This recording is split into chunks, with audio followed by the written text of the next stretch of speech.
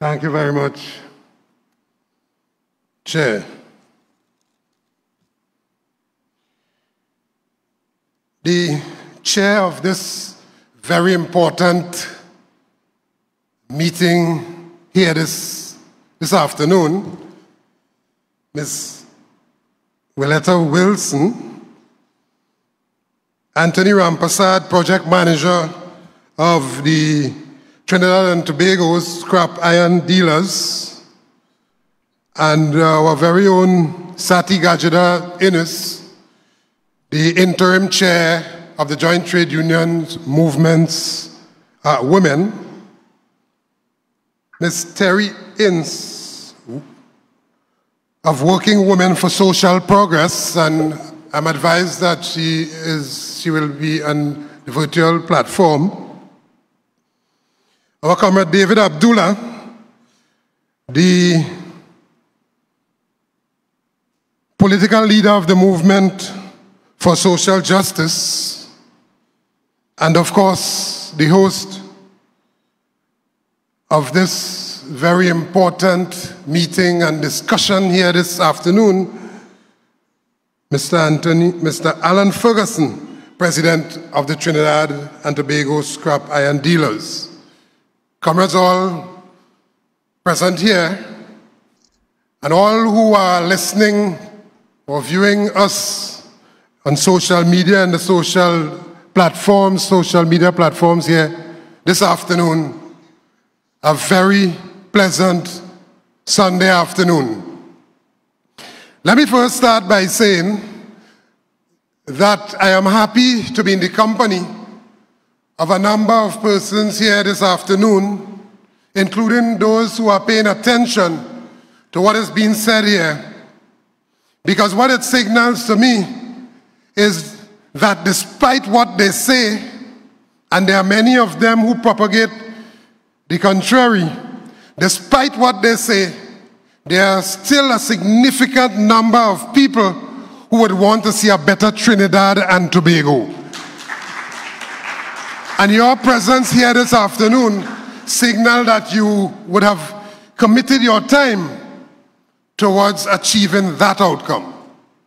Let me also say immediately that that is not an easy task in this Banana Republic, Trinidad and Tobago today, that they have loaded 1,000,000 times full the propaganda against those who want to correct the ills that they commit.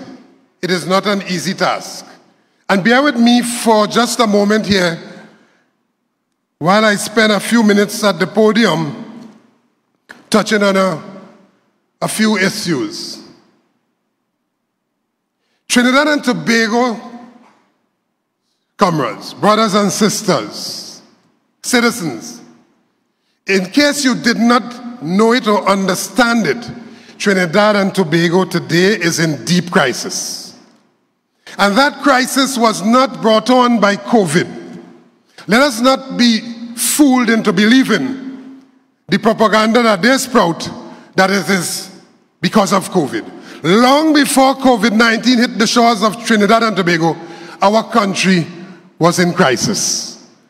COVID exposed a number of weaknesses, and it exposed a number of corrupt areas within the crisis, and of course it exacerbated the crisis.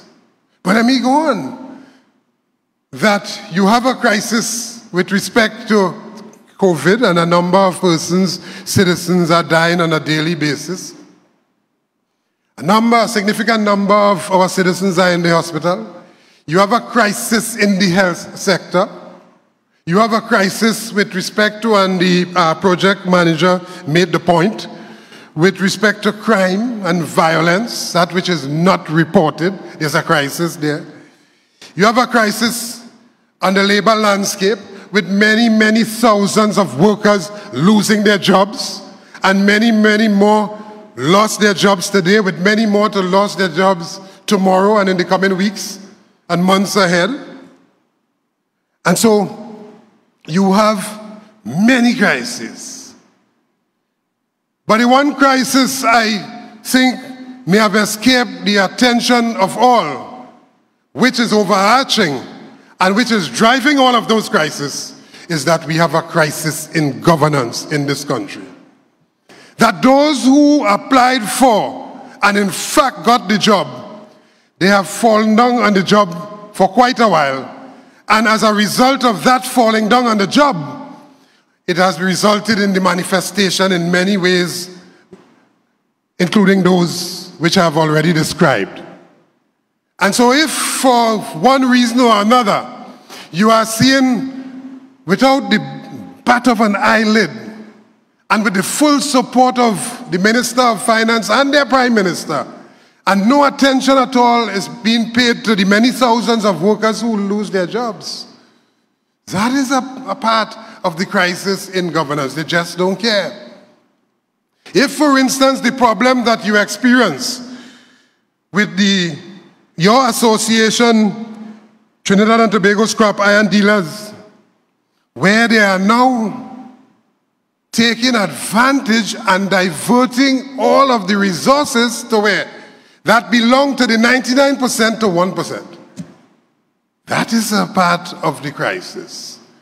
And if tonight you're afraid to walk the streets, and I dare say that we ought to be afraid because criminals are roaming free because of their incapacity to deal with that issue, that is another part of the crisis. And how do we address all of these crises? I think I am heartened when I see groups like ours and yours and others coming together.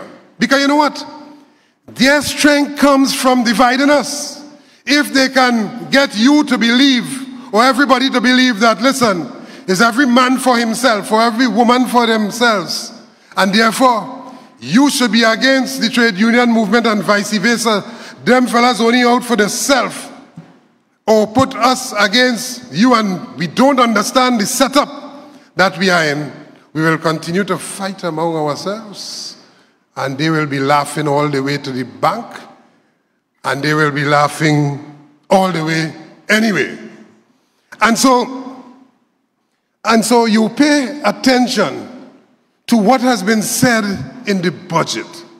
The biggest ruse in recent time in this country. A bright picture when in fact the reality is different. I want to say this afternoon that we stand vindicated in the trade union movement because we would have predicted that we were going to get all of these increases in the budget, and in fact it happened. And no matter how much they wine and dine and wine low to the ground because they reduced the VAT on pigtail, we saw that on social media, the fact of the matter is that people catching hell in this country. People can't see their way in this country. But you know what? The people who are responsible for that, who have fallen down on the job, they just don't care. Because what? They are okay. And they are okay to give away the resources to their friends. You pay attention to the commentary just recently, but it may have been yesterday, on the newspaper about IMF, and they would rate that up. IMF give them what? A good score. They're boasting about that. But if you have an international organization, the nature of which we know IMF to be, giving them good ratings in a time when people are suffering, you got to check yourself and examine that. IMF is not about enriching or improving the lives of ordinary people, you know. They are just about statistics and figures and so on. Balancing your book, they don't care what you do to get that. So when IMF tell them that they are on the right track, here's what they're on the right track for. Thousands of workers going home. High prices in the groceries with prices rising. Inability to deal with crime and criminal activity. All of the social services collapse. Hospital in a mess. The numbers of persons dying as a result of the COVID-19 keep rising. And of course, their general inability to manage the country. And that is what IMF give them a green light for. While on the other hand, another international rating agency, Moody's, say they would have been downgraded. So who is to believe? What we know, comrades, is that we are suffering on the ground. Regardless of what they say there, we, ordinary people, are catching hell in Trinidad and Tobago. And so it is as though we are serving a 5-year hard labor term, 5 years hard labor, 1 year gone, with 4 more years hard labor with no chance of parole. None at all. And so it falls to us to respond. But as I talk about that crisis in governance, if we are not careful, we will end up with another crisis, and that is the crisis of our being somewhat in a state of paralysis. And I'm talking not now about us here, but generally. That all of these things are happening, but the response is not what it's supposed to be as yet. I'm impatient where that is concerned, because every day that passes and these people continue to perpetrate injustice against the people of this country is another day that thousands and thousands of us continue to suffer. Do you know why we are today not under an SOE? And I don't care who says it. I have no problem if somebody says the right thing yesterday for me to underline it today. And if somebody says the wrong thing yesterday, I will also say that I believe it's the wrong thing. So this statement I'm about to make, I don't care who says it. But I think that it is correct, because that's the position that we have held for quite a while in the trade union movement, in JTUM in particular. And that is, you know why we are not under lockdown today, Sunday? That they would have lifted the SOE earlier this week. You know why? It is for the convenience of Keith Rowley and the PNM's election in Tobago. That's the only reason. Now let me backtrack. You know why we had the SOE extended? It is for them to continue to take advantage of the citizens under the umbrella, under the ambit of COVID. And so you had an anti-people, anti-worker budget, and that people were expected in a normal situation to protest. But you can't protest because you're under a state of emergency. They extended that. But when they fell into their own trap and realized that it's days coming for that election and they cannot campaign legally, ups come they lift the state of emergency. But let me tell you this. Take warning now. That right after that, not too long after, it may be a week or a month, they're coming back with this state of emergency on the people of Trinidad and Tobago. Because right after that election, prices are going to continue to go spiraling high.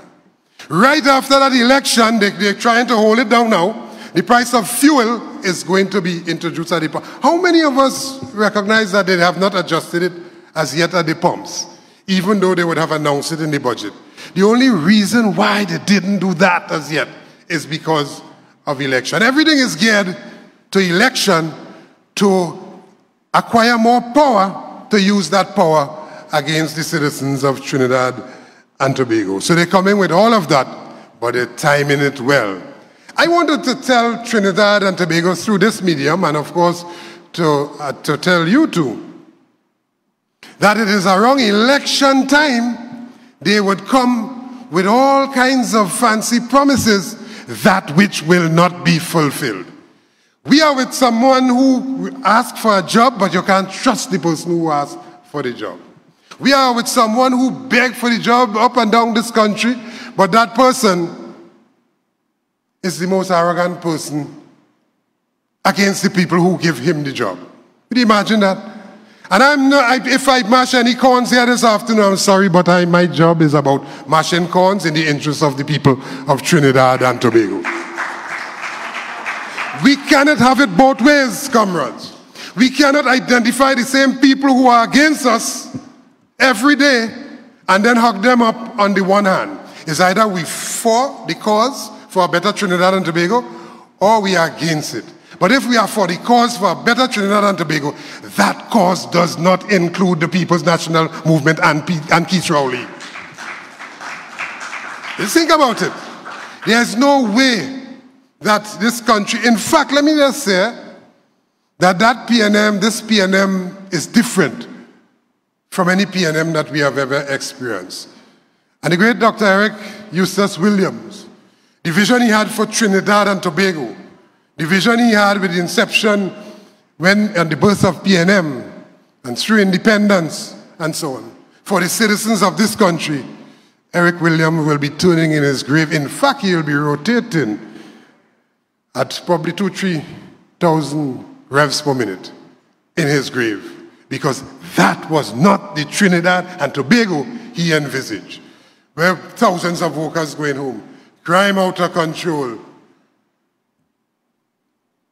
health in shambles, and the leader couldn't care less.